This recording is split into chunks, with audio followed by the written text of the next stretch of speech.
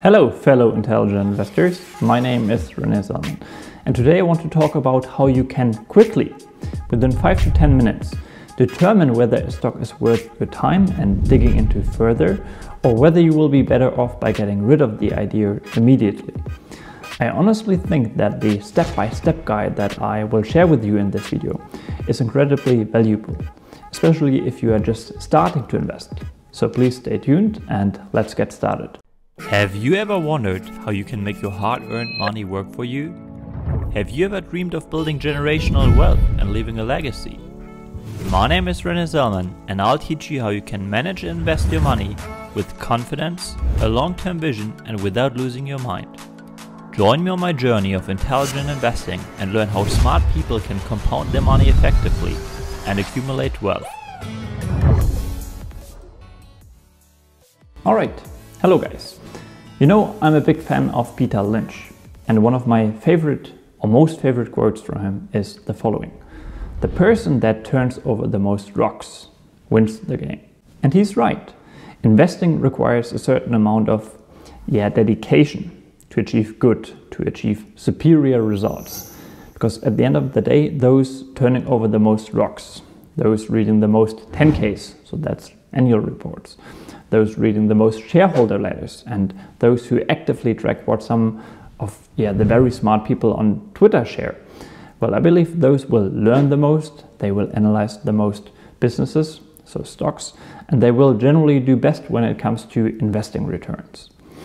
Now, another very powerful quote that I would like to reference in the context of this video is by Charlie Munger. He said, "The big money is not in the buying and selling, but in the waiting." And he also said, "The wise ones bet heavily when the world offers them that opportunity. They bet big when they have the odds. And the rest of the time, they don't. It's just that simple." So what does Charlie Munger mean by that? Well, I wholeheartedly believe that the biggest edge you as an individual investor have is to do nothing for long periods of time. And if you are already investing, you will probably know how hard it is. And I'm not even sure if you can acquire the skill to do nothing. Maybe you just need a certain temperament. I guess my point is that in order to do very little, to make maybe 1 to 3 investments a year, you need to be incredibly selective, because most ideas will A, not pass your business quality threshold, or B, they pass your quality test, but they are simply not available at an attractive price that would allow you to generate alpha. So that means to gain an edge that allows you to beat the market. I think if you look at 10 companies, you might find one company that is worth taking a closer look at. You can probably immediately reject the other 9 firms as they are simply not worth your time. Now, if you look at 20 companies, you might find 2 companies that are interesting. And if you look at 100 companies, you will maybe find 10 companies, and eventually you might end up investing in only one of those 100 companies. Warren Buffett has said the same thing. When he started, he went through the Moody's manual, page by page, 20,000 pages in total. Back then, the Moody's manual was the ultimate stock market resource and listed every single publicly traded company in the United States. And obviously, Buffett's results speak for themselves. Now, all of this inspired me to come up with a framework that allows me to quickly screen for high quality companies, that allows me to filter the ideas that I come across on a daily basis. And a great influence in developing this, I call it snap judgment framework, were the guys from Focused Compounding. I would think that you have probably never heard of them, but the 2 of them, so that's Geoff and Andrew, they run a pretty popular podcast, and they also started an investment fund in 2018 that is primarily focused on small and illiquid stocks. In 2019, the 2 of them released a podcast episode titled "The Secret to Snap Judgments: Why 95% of the stocks aren't worth your time." And essentially, the 2 of them outlined a framework that is very similar to the one that I'm about to present in this video. So let me just show you a short clip from that podcast episode. Okay, so the idea for this podcast basically came from reading a Graham and Doddsville interview with Pabrai. And he said 2 things that were really interesting. One thing he said was that he's very good at making quick judgments about things. but he's not necessarily better than anyone else making slower judgments about things. So that was the thing about snap judgments. But the other thing he said is basically that he looks at 100 companies and maybe 3 of them are good, at most or something like that. Yeah. And that's true. And that's my experience too. You look at a lot of companies and very few. Now, when you say like he's looking at companies, I mean, what does that mean? He's looking from a bird's eye view. He's looking at like what we may do with QuickFS, the financials. Is that he's actually reading about the companies? I mean, what does that mean? So it could mean that you're looking at the like QuickFS.net. You're looking at the financials. You're looking at like 10-year summary financials, things like that. It could mean you're reading a description of the business and learning a little bit about it. All right. Before I move on, if you enjoy the content that I put out on my channel, and if you want to learn more about the art of intelligent investing, you could support me by just quickly hitting the like button, by subscribing to the channel, of course, or by leaving a comment. This only takes a few seconds, but it really goes a long way in supporting my channel. Now let's turn to my framework here.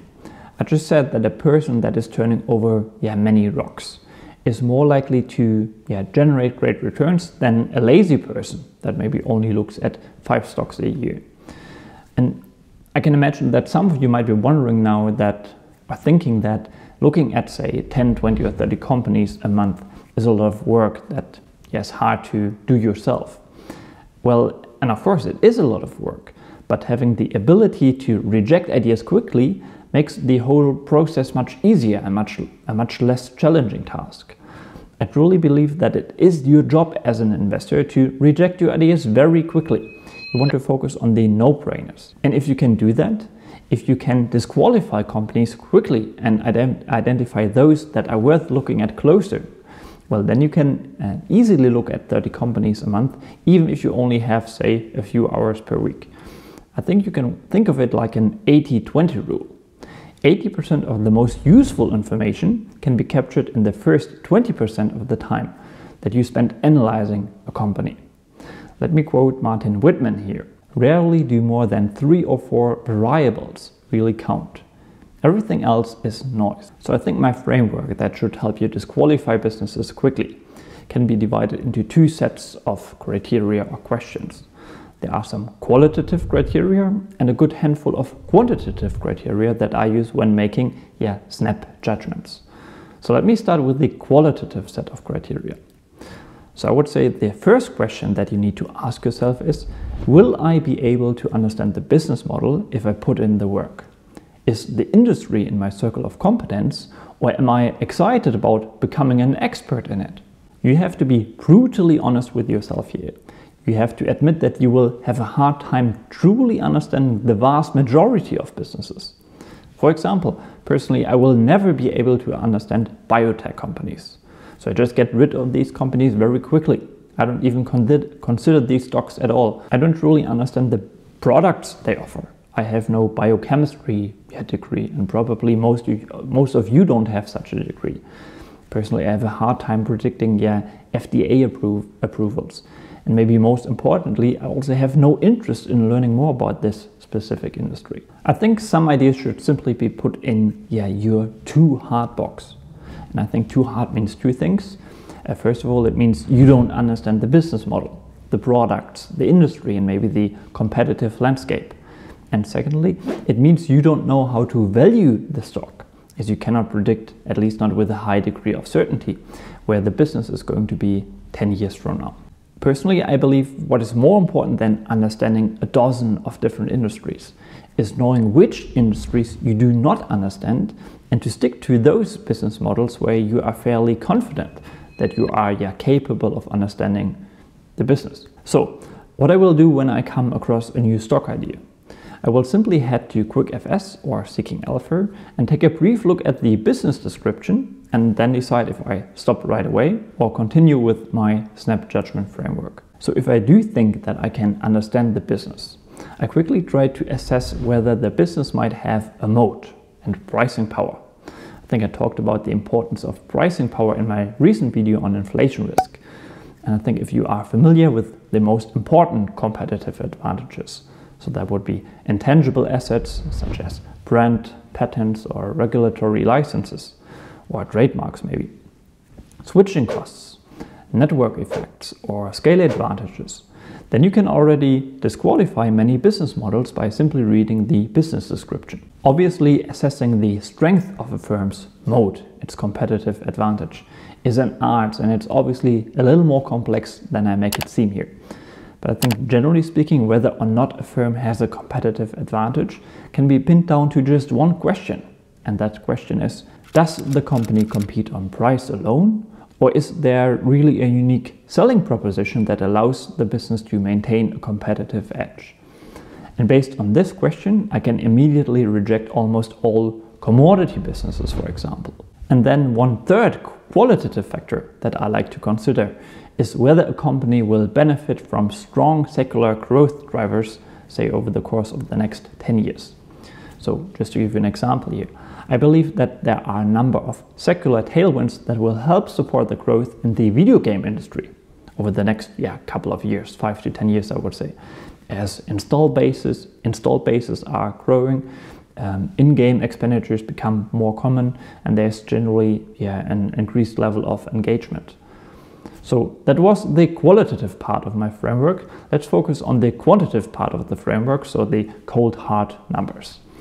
And as I promised, all of this shouldn't take you much longer than 5 minutes. So my first quantitative criterion is, has the company been consistently profitable for a number of years?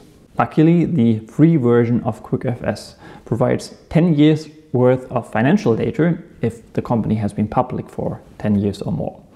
And I usually look at both operating income, which you can find on the income statement, and free cash flow, which you can calculate yourself by heading to the cash flow statement and then subtracting the number you can find in the purchase of property, plant and equipment line from the firm's cash flow from operations. Alternatively, you can also head to the key ratios section, as QuickFS actually does the calculation for you, and you can find the free cash flow metric under the supplementary items category. Now, obviously, you can also make money by investing in firms that aren't profitable yet, businesses that cannot self-finance their operations yet, but will generate cash flows for their owners in the future when they are maybe more mature. But that's just not my type of thing, not my investment style, as I have a very hard time valuing companies that do not generate cash profits yet. So I just stick to consistently profitable businesses. And whenever I have diverged from that principle, actually have once, then I never really felt comfortable in my investments. Okay, next up we're going to head to the balance sheet, because our next question is, does the company have a lot of debt, and is the debt load manageable? For starters, the balance sheet is a statement of a firm's assets, liabilities and maybe net worth. Essentially, the balance sheet is what you personally, on an individual level, would see when you check your bank account. It provides a snapshot of a business at a point in time. So you always want to consider the most recent numbers here, the latest data point available. And as a rule of thumb, I want the debt to equity ratio to be below 1, and the firm's debt should not exceed 3 to 4 years worth of free cash flow. Then next, I want to consider whether the company has bought back its own stock over the course of, say, the last 10 years, or if there has been any dilution of equity. We need to head back to the income statement, and generally speaking, I prefer companies that reduce the number of fully diluted shares outstanding over time, or where the number of shares outstanding is at least flat. If the number is slightly increasing over time, this is not necessarily a red flag, depending on the bigger picture, and I would say maybe the stage the business is in the context of its life cycle, and also the firm's growth trajectory. So this brings us to my next item, and that is growth. And I think this one is important, as especially new investors tend to be attracted to companies that are trading at low multiples, low valuation multiples. But oftentimes these kinds of businesses are cheap for a reason, and you can easily end up in what is commonly referred to as a value trap. The question to consider here is, how has the company performed historically? Was the company able to grow revenue, free cash flow, EBIT, so that is operating income, and earnings per share over the last, say, 5 to 10 years? And at what rate was the firm able to grow? Here I place a lot of emphasis on revenue growth. And QuickFS provides the 10-year compounded annual growth rates for free cash flow, revenue, and earnings per share. So that is certainly a good starting point here for our snap judgment process. But I certainly also take into account more recent growth rates and in particular 3 or 5 year growth averages. Moreover, I also like to take into account whether the stock has actually beaten the S&P 500 since its IPO or over the course of the last 5 years. Usually I ignore stock prices and I focus solely on the business. But from my experience, I can tell that, broadly speaking, winners keep on winning and losers keep on losing. So that's why I briefly look at the stock chart of that specific company as well. Okay, there are 3 more items on my snap judgment checklist. Another one is, has the company achieved high returns on capital? And what I'm looking for here is not just good returns on capital in just a single year, but it's the consistency of above average returns on capital, what really matters here. 2 metrics that might actually be the most important metrics in all of investing are return on equity, so that's ROE, and return on invested capital, or short ROIC. A good rule of thumb here is to consider the long-term average of the S&P 500 as an acceptable benchmark. In 2020, Aswad Damodaran, who is a professor at NYU, he actually calculated the average return on equity for the 500 S&P 500 companies. And he determined that the market average is a little more than 13%. And historically, the average US company has generated returns on invested capital of about 10%. So what I'm personally looking for here is a minimum of 15%. And the higher the better. And again, you can find these 2 metrics on QuickFS. You can find both the 10-year median returns, but also the returns for individual years on the overview page. Okay, next up I look at the firm's margins. And ideally we like to see high, increasing, or at least stable margins. But again, lower margins are not necessarily a red flag. Just look at Amazon's margins, for example. Amazon is a remarkable business and it possesses many competitive advantages. But nonetheless, generally speaking, above average margins are an indicator of superior business quality and pricing power. And then the last thing I do in my snap judgment process is consider the EV to free cash flow and the EV to EBIT multiple. So what does the current valuation look like? Obviously, valuing businesses is more art than science, and you can hardly assess whether a company deserves to trade at a relatively high multiple without a good qualitative understanding of the business. And that, of course, requires more than just a snap judgment. You would have to consider the management as well and the firm's runway for growth, and obviously many other aspects. But I'm a simple guy, and generally I am very careful when it comes to companies that are trading at very high multiples. But just to be clear here, I think value investing does not mean that a value investment needs to carry a low valuation multiple. And a high valuation multiple doesn't necessarily imply that a stock is overpriced. No, in fact, a business that is trading at a high multiple might be the superior investment, as it indicates higher growth prospects and superior business quality. But our time as investors is of course limited. But I think it can be worth it to analyze a great business in depth that is currently massively overpriced. We sometimes have to prioritize our time. And obviously we can only focus on one business at a time. So let's say I find 2 attractive, high quality companies that I would like to have a closer look at. And I know that one of these 2 businesses is trading at an EV to revenue multiple of 35. Well, then I'm pretty sure that this stock will very likely not trade anywhere a price point that I would consider an attractive entry price. And so I might focus my attention on the other high quality company. I think there's simply not enough time to investigate every single company trading on a public stock market. All right, and that's my snap judgment framework. By using this framework, I think you will very likely be able to eliminate 95% of the companies that you are looking at within 5 minutes. And I would like to close this video with a quote from Ray Dalio. He said, "You got to get the basic fundamentals crystal clear. Someone said that any damn fool can make it complicated. It takes a genius to make it simple. And with that, I'm going to wrap it up here. Let me know if you have any questions regarding this framework in the comment section down below. And as always, may your finances and investments prosper. Good luck.